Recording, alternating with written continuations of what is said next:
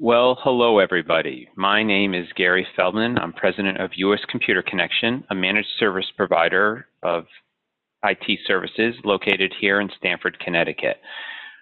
We're putting together this educational series, the Network Security Webinar, today focusing on social engineering fraud. And we're doing this because while the information that we're going to be sharing with you might seem obvious to you, people are still falling victim to a lot of these scams. And we want to make sure we share this with as many employees as possible because they're your first line of defense to protect yourself against a lot of these scams. So here we go.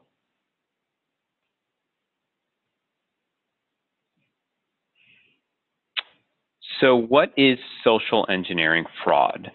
Social engineering is not new, but the cyber thieves are getting much more clever, and they figure out ways for you to give up confidential information such as your passwords or bank information. Security is all about knowing who and what to trust, knowing when and when not to take a person at their word, when to trust the person you are communicating with is indeed the person you think you are communicating with, when to trust that a website is or isn't legitimate, when to trust that the person on the phone is or isn't legitimate, when providing your information is or isn't a good idea. For example, it's much easier to fool someone into giving you their password than it is for you to try hacking their password. So these cyber thieves find that it's easier to exploit your natural inclination to trust than it is to discover ways to hack your computer. So some of the reasons social engineering threats work, well, we're helpful by nature. For instance, someone could simply pose as a senior vice president, call the company's switchboard or a random employee and say, hey, my laptop crashed and I'm operating off my tablet, which isn't configured for the corporate VPN. So can you provide me access now since I have a meeting in an hour and I need access to my email and presentation? So of course, people want to be helpful. They want to be able to help them out and give them the information that they want. We're also curious beings. These bad guys want you to click on their hyperlinks or pictures. They use catchy subject lines to catch your attention, such as what is happening in the elections or a natural disaster that's going on or anything that'll pique your attention. And we're efficient multitaskers, and they know that. They know we're all busy and we're working on multiple tasks at one time, so they take advantage of that fact. So these messages may use your trust and curiosity. So the email may contain a link that you just have to check out because the link comes from a friend and you're curious.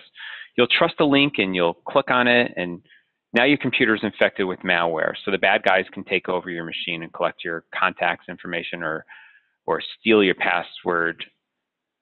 But it may also contain pictures, music, movie, documents, things like that, that has malicious software embedded in it. If you download the attachments, which you're likely to do since you think it's from your friend, you become infected. Now the criminal has access to your machine, email accounts, social network accounts, contacts, and the attack spreads to everyone you know. And that keeps going on and on and on. Here's a message from PayPal. But these messages may explain that there's a problem that requires you to verify information by clicking on the displayed link and providing information in their form. The link location may look very legitimate with all the right logos and content. And in fact, the criminal may even have copied the exact format and content of the legitimate site. Because everything looks legitimate, you trust the email and the phony site and provider whatever information the crook is asking for. These types of phishing scams often include a warning of what will happen if you fail to act soon, because the criminal knows that if they can get you to act before you think, you're more likely to fall for their phishing scam. So back in 2014, the internet was flooded with nude photos of Jennifer Lawrence and Kate Upton, among others. These photos were stored on the celebrity cell phones, and most people assumed that there was a vulnerability that made it easy to hack Apple iCloud. But the reality was These celebrities received the phishing email and supplied the bad guys with their user ID and password. And the bad guys successfully hacked over 100 celebrity phones by sending emails that looked real, but only a couple of them stored nude photos on their phones, and sure they won't be doing that again. We've all seen the IRS email scam, but the message may also notify you that you're a winner.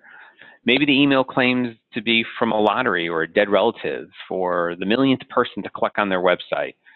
In order to give you your winnings, you have to provide information about your bank routing so they know how to send it to you, or give you your address and phone number so they can send the prize. And you may also be asked to prove who you are, often including your social security number. People want what is offered and fall for it by giving away their information, then having their bank account emptied and identity stolen. You may also receive requests for help from a large bank that most people use. A lot of times they go after the big ones like Chase or Citibank or Bank of America. If you don't use any of those banks, then you'll likely ignore the email. But if you do, then you're likely to respond. So what you want to do is you never respond to emails like this. You always want to go directly to the company website to communicate. So here's something that we've been seeing a lot of, which is called CEO fraud, and it's becoming more and more sophisticated. What happens is the cyber thieves, the crooks, spoof or hijack the emails of the business executive or an employee.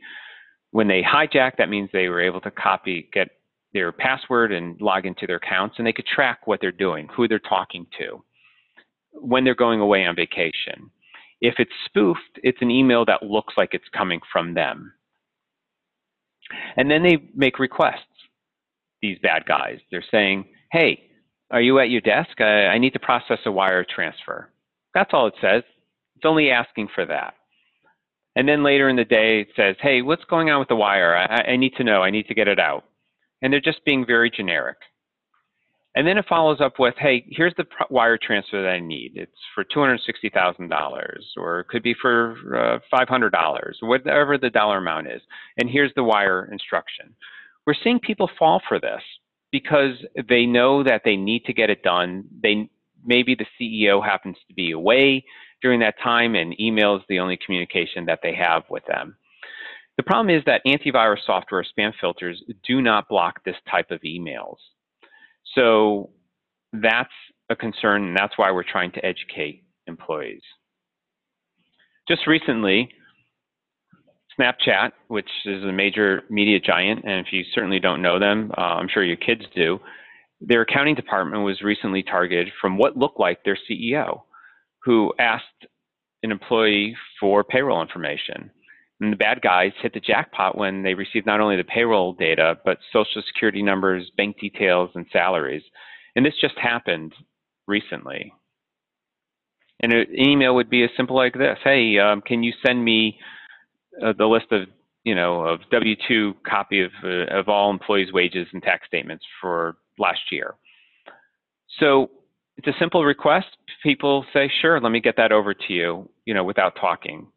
A lot of people don't use phones anymore. It's all going through email. So what should you do? Slow down. There's always a sense of urgency, but make sure what you're doing is accurate. Do a little research. Research the facts. Be suspicious of unsolicited emails. Log on to the website. Make a phone call to verify that this information is real. You could delete any request for financial information or passwords. Anything that's asking for that information, just delete it. Those are all scams. Reject requests for help or offers to help, such as, I'm going to help you restore your credit, or refinance your home, or let me help you answer questions.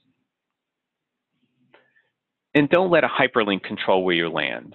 If you hover over a hyperlink like I am right now, what you'll find is that it may not take you where you think it's going to take you. This hyperlink happens to take you to www.youaregoingtobeinfected.com. I created that fake address, but that tells me that this hyperlink is really going to get me in trouble. This is, again, slow down. Let's take a look at where the hyperlinks take you. Are they legitimate? If they are, then you could feel safe. If they're not, stay away from it. Email hacking is very rampant, so just be very careful about all the links and the attachments. Check before opening them or downloading. Curiosity leads to careless clicking, and we're all curious about what's coming in within that email, and we want to look. We're all in a rush to take a look. Beware of downloads. If you're not expecting something, don't open it. Foreign offers are fake. If they say you've won a foreign lottery or the sweepstakes or money from an unknown relative is coming your way, it's fake. Sorry to say. Set your spam filters to high, and also work with a company like ours that updates all your computers and servers through our programs called PCP and PCPE, updating antivirus, patching computers through Windows and third-party applications such as Java and Flash, and making sure you're protected. We also created this document for you, www.uscomputer.com/SE-advisory.